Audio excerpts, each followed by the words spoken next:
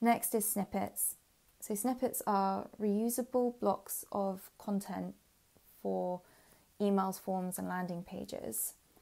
And in these blocks, you can use text, images, links, and dates. The real amazing benefit of snippets is that it just makes content management so much more efficient. You make the change in one central place, and those changes cascade down to all of the places that's being used.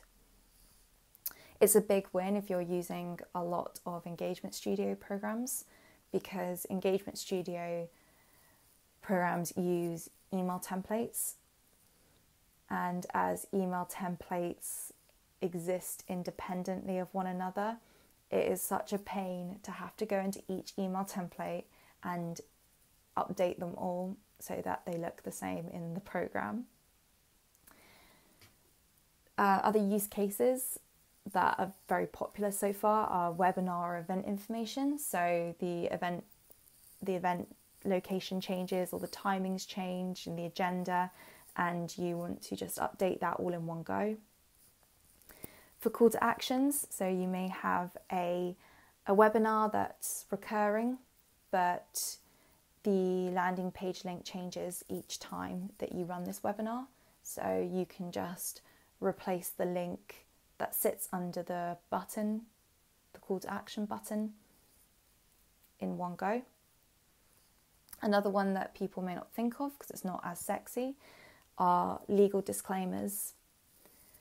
So things like privacy policies, any of the legal spiel, and this means that no stone is left unturned in terms of updating that.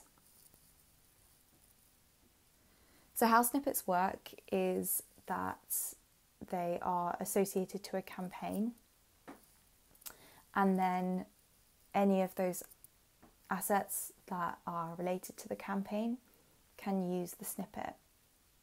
And here's an example of the snippet editor. As you can see, it's very simple to use, and I don't think it will be any problem for people to understand how that works.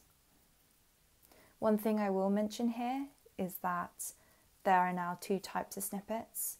So for the majority of us, we'll be using what's known as campaign snippets, those associated to a campaign. But there are also now business snippets which can be used across a whole business unit rather than being restricted to one campaign. If you're using business units, then you've got a bonus feature there. I'm just going to play this quickly. So this shows how someone would go into a campaign, find the snippet assignment related list,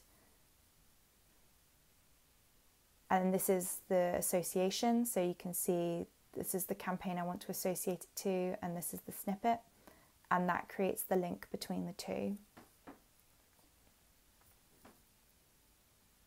Of course, the assignment field now can also be a business unit if you're using those. And then when you actually come to apply snippets, you insert them by using the merge field button and using what's called the merge picker.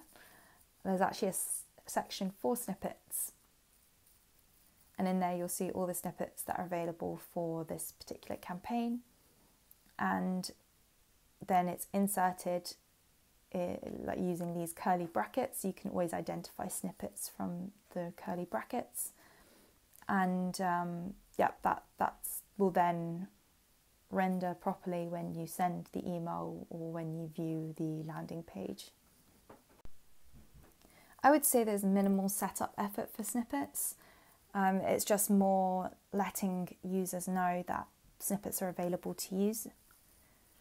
However, there are prerequisites involved, so you must have connected campaigns enabled, and you must also have HTML enabled. HTML is the new Pardot merge language, so what you use for personalization, it's replacing variable tags. So you need to do those two things first before you think about snippets. Then apart from that, it's just about configuring user access. So object permissions, ensuring they have the correct user role in Pardot, and then adding the related list, the snippet assignment related list, to the campaign page layout so people can make the associations.